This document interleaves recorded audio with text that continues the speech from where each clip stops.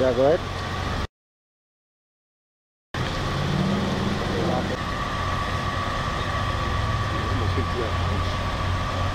Mm-hmm.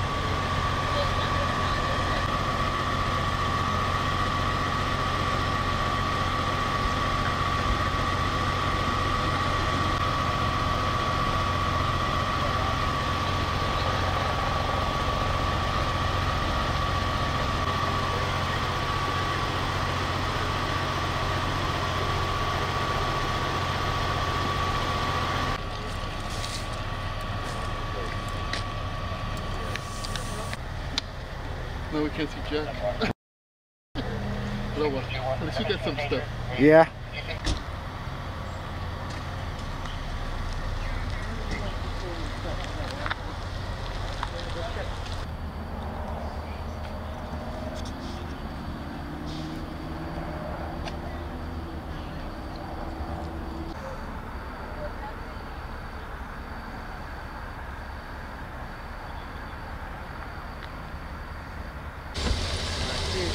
I don't even know where this is. Wait, let me keep the...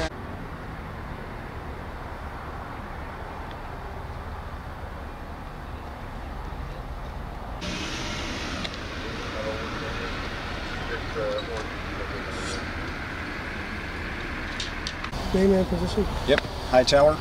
Last name Hightower, first name Eric, and rank is captain. Okay, what do we have out here today? So officers responded out to the 1000 block of Gillette this evening for a call for a disturbance with a gun. It then elevated to a call for a shooting. When the officers arrived, they found a 50-year-old male that had been shot 5 times.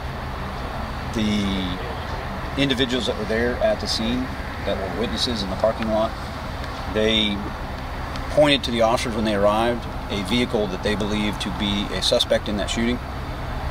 Officers attempted to stop that vehicle and it proceeded to flee from the scene. There was a very brief pursuit of that vehicle. It lasted about approximately a mile in length.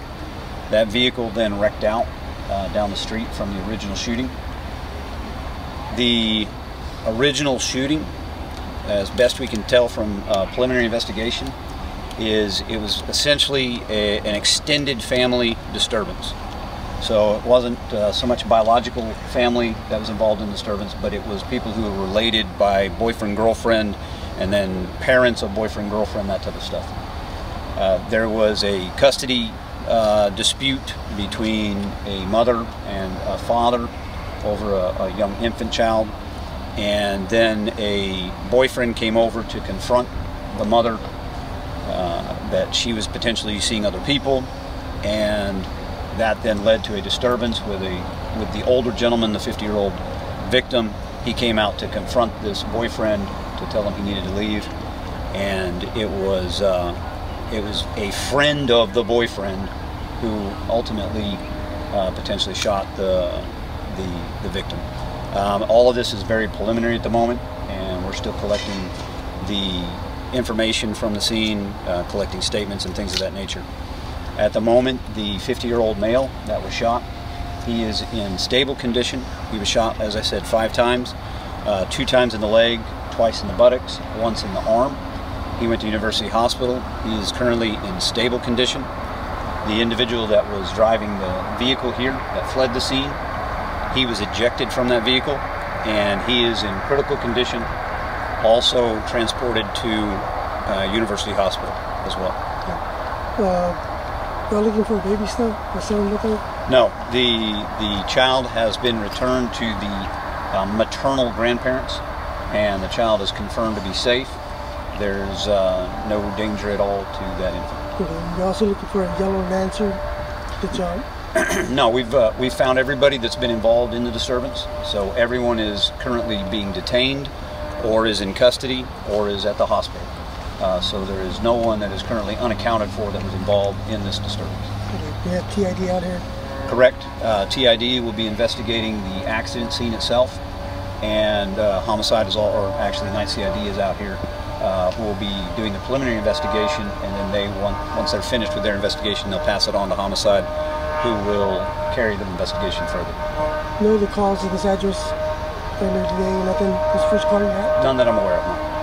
Yes, appreciate that, Captain. So the male in the Lancer, was he the shooter or was he the person who transported the shooter? So that's what's still being investigated. We're not sure if we know that 2 people came over here to confront the girl, a boyfriend and a friend. What we don't know is if they came in 2 separate vehicles or if they came in one vehicle, the vehicle that's wrecked out. And so that's still under investigation, and we'll hopefully be able to determine that before the... And the person who was shot, is that the child's grandfather? No.